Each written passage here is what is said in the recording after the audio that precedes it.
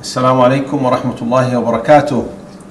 Brothers and sisters, tonight's clip is going to be about one of the most precious and most valuable nights in the year.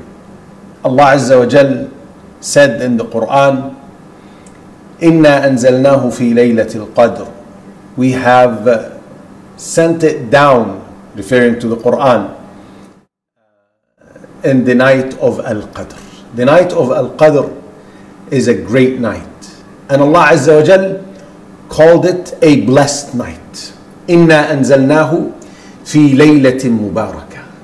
We have sent it down in a blessed night. The virtue of that night is as reported by the Prophet sallallahu alaihi wasallam.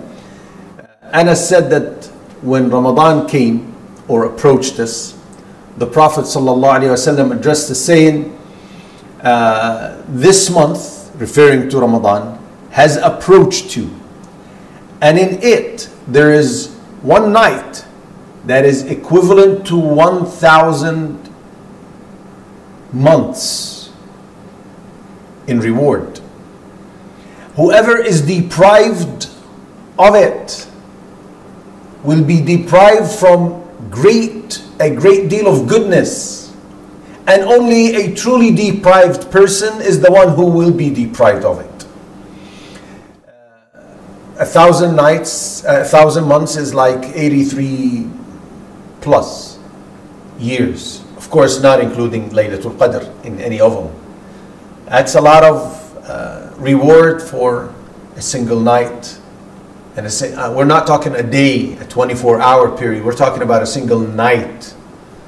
That's generosity from Allah Azza wa Jal. Allah Azza wa Jal, through His Messenger sallallahu alaihi wasallam, encouraged us to strive hard to accumulate as much as we can out of that, and promised us in return a great reward. He said, sallallahu alaihi wasallam, whoever prays the night prayer during the night of Al-Qadr sincerely for the sake of Allah Azza wa Jal, and with the hope that Allah will reward him, all his previous sins will be forgiven. Everything is back to reset zero. That one single night. When is that night? Well, that's a matter that has a massive difference of opinions amongst the scholars. However, one thing that they agree upon is that it is during the last 10 nights of Ramadan.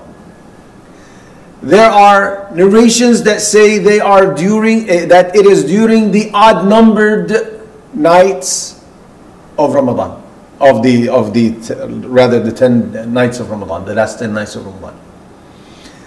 There are too many narrations and too many opinions regarding this issue, but it seems that it is not, according to the different narrations and statements of the companions, that it is not a fixed night every year, and that it moves in the 10 nights. What to do in that night? Dua is the best thing, plus prayer. However, Sufyan al-Thawri, when he was asked, he said, for me it is better to supplicate Allah Azza wa Jal more than I would pray.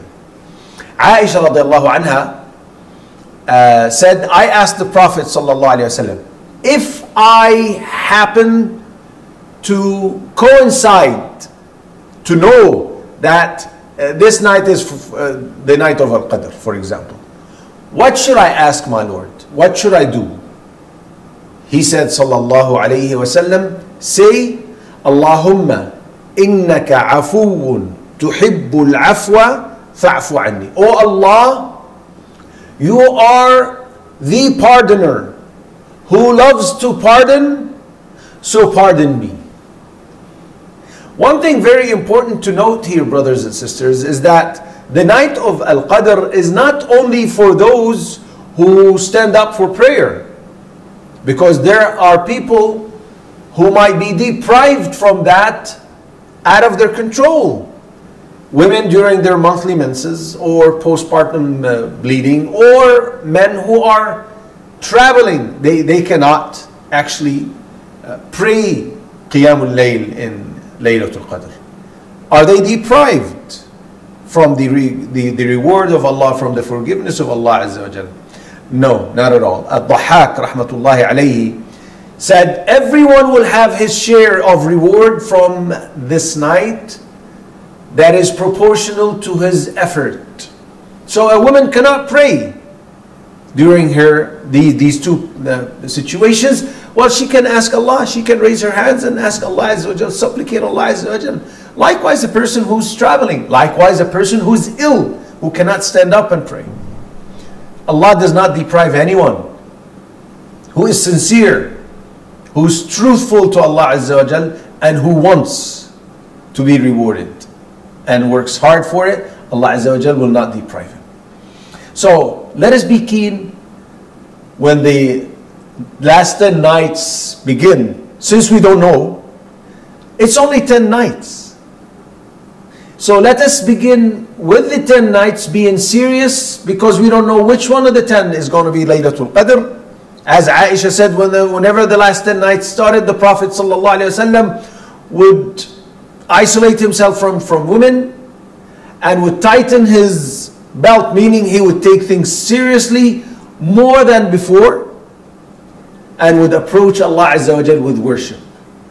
So let us do that to follow into the footsteps of the Prophet sallallahu alaihi wasallam. Allahumma ameen. Assalamu alaikum.